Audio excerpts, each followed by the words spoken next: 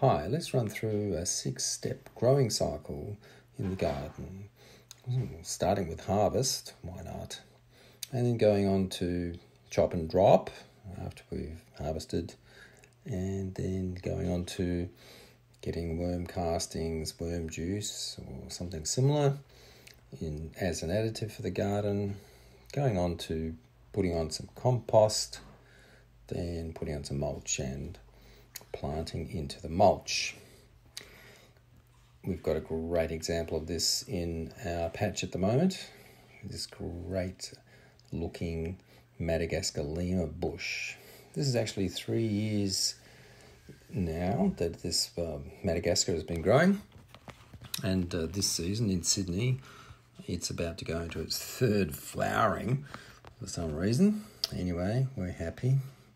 We've already got some beans.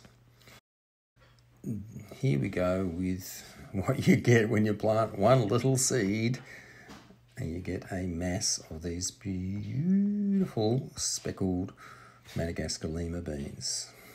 The second harvest for this year, 2021, 2022, was around about 1.25 kilos of the dried beans. Pretty fantastic. And then we've just looking at our little compost collection system in the kitchen. So we're aiming to get all our food scraps into the compost and into the garden. So this is a way of keeping our organic matter on site. And also I just realised the other day, it's also because we buy things from the shop, we're getting fruit and veggies that they come with minerals as well. So we're actually boosting our mineral content as well when we're composting like this. Our laundry tub worm farms, which have worked out very nicely. The worms seem to be particularly happy in there. And so that's where the kitchen scraps go, and I'm in here harvesting some of the worm castings and getting the worm juice out from underneath. And here's some of the plants that came out of this bed, sharing the bed with the Madagascar Lima, and rather than just do actual chop and drop, I'm going to use the little battery electric mower to mulch all these plants that have come out. And here we go, here's the actual result of that big pile of stuff, chopped up quite nicely and ready to go onto the garden bed.